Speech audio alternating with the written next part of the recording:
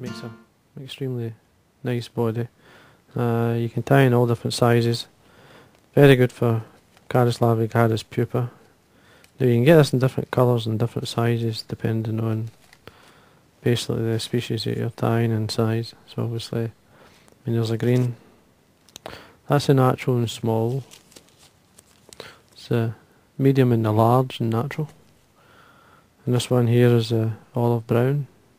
You see the nice colours, good stuff. And this comes from a company in Romania. It's called www.troutline.ro. So now, this is a size 12. It's just the Grub style hook. This is a 2.5mm tungsten bead and copper. Now I'm just going to thicken the body up slightly. I'm going to add some sticky back lead foil. Just going to put a layer down up towards about the eye itself, and then work my way back down, forming like a taper. So at that point there, and then remove and break away the excess. You can use the back of your nail just to smooth it off a bit. Now I'm going to use 2 or 3 threads here, but the main thread at the start is a UTC thread in yellow. This will help brighten up the underbody. Now what I'm going to do here is just quickly run down and come back up, just tying in the lead best you can, and then remove the waste piece. Now for the rib, and to help me form the gills on the body, I'm going to use a Gossamer silk. This is a gold or a yellow, quite a strong yellow. Now it's on the bobbin holder, as you can see.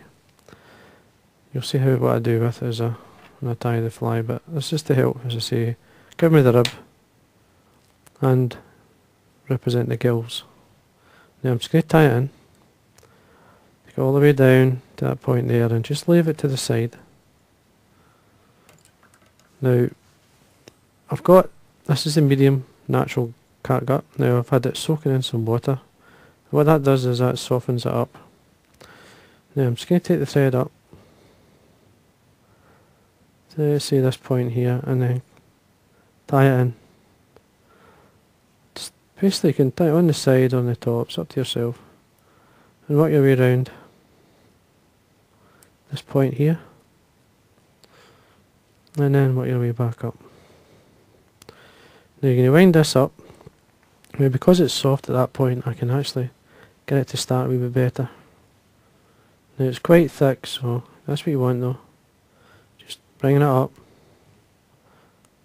You want it not exactly touching, slight space so that you can get something in between. Just work your way up, forming the body to get to this point here.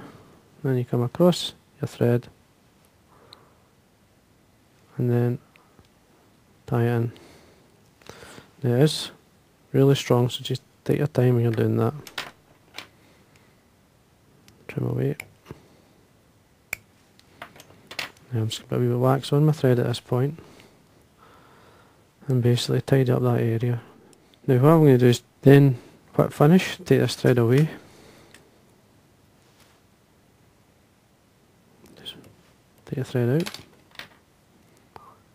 Trim it. Now you're left with the bobbin and the Gossamer silk. Now what I've got here is, you can use rabbit, or in this case this is some white mink, very fine. You don't want the guard hair, you just want the under fur. To apply it to the thread, I mean, first thing is you wax the thread, spin the bobbin anti-clockwise, which will open out the thread turns, and then lightly just dub, or just set the dubbing, the mink onto the thread.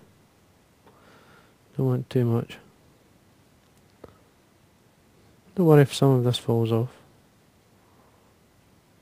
So you only need a wee drop. Now you need a length round about maybe, say no more than 2 inches. Now because I've spun the thread anti-clockwise, I say, it opens out the thread turns. Now clockwise I'll obviously put them back in. Now with the wax being on the thread, it'll give it grip. You see it's starting to spin. Tighten back up.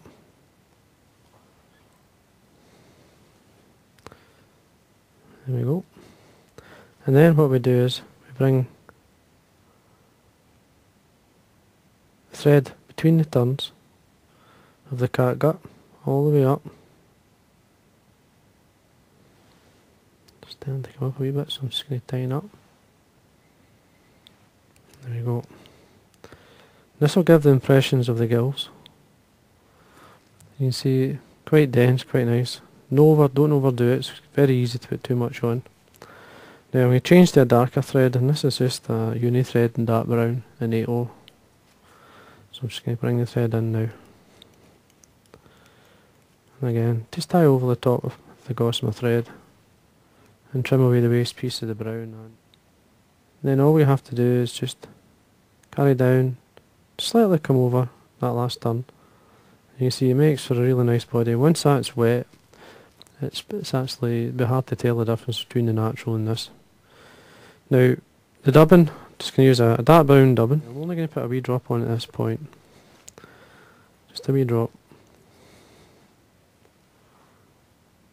Tie in at this point here. And then, just drawing it back with my fingers. I'm going to get a brown partridge hackle, small brown partridge hackle. Now you can wind it on, if you can get them small enough you can wind them on. Or you can just cut a V in it. And then just basically cut that in and put it right on the left side on it. Come in, take that out.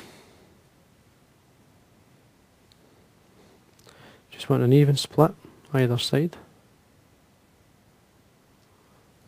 Just come around with a couple of loose turns, just to get it to sit the way you want. You want the fibres towards the back. See how it's sitting like that? That looks okay. And you can tighten up again. Throw away the excess. By cutting the V you get the exact size you want all the time. Now I've just put a wee bit of wax on my thread here just to make sure everything's nice and tight. Now this is an optional thing. I'm just going to put some horns on the Caddis. It's just it's a wee touch I like on the flies. I like to see that. Now this is just hen pheasant. It's just the centre tail. I'm going to take 2 fibres. Make sure they're lined up, tail them off. Now length, not too long, probably twice the length of if you do the body length, twice the length of that. Just hold them on the sides, come around again with 2 or 3 turns just to secure. It's fine. Pull it back and break it off. Looks okay. You can use your nail to curl them in a wee bit, just to give them a wee bit more shape. And then we're back to our dubbing again. Just put that in front.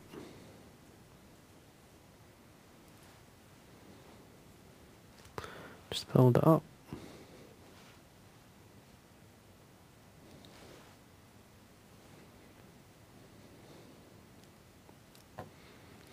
Tiny wee bit more, just want a wee touch more.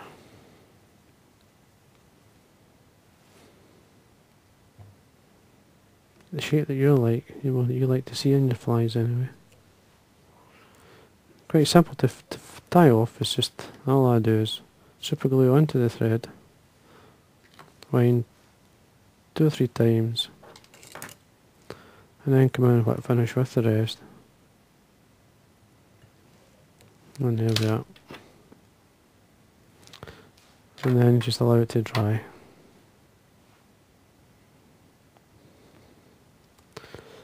Get some Velcro. Just be careful at this point, just hold the legs, or the partridge and the horns. Now what I like to do is just brush some of the dubbing towards the bead.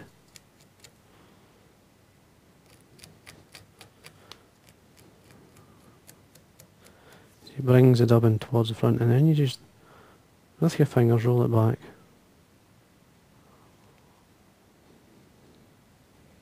And there you are. And that's your catgut, Caddis Pupa. As I say, I'm going to tie in different sizes. And different beads. This is the smaller one. This is a size 16. And I've used a small copper bead on this one. And on this one here I've used the sort of basic tungsten or nickel coloured. Again, this one here's a size 14. So different sizes. I'm certainly going to try it out and basically see how they work. And but they do have a great reputation. Now, just for security, what you can do is just put a tiny bit of varnish. Seal everything up round the bead, all the way around, and just allow it to dry.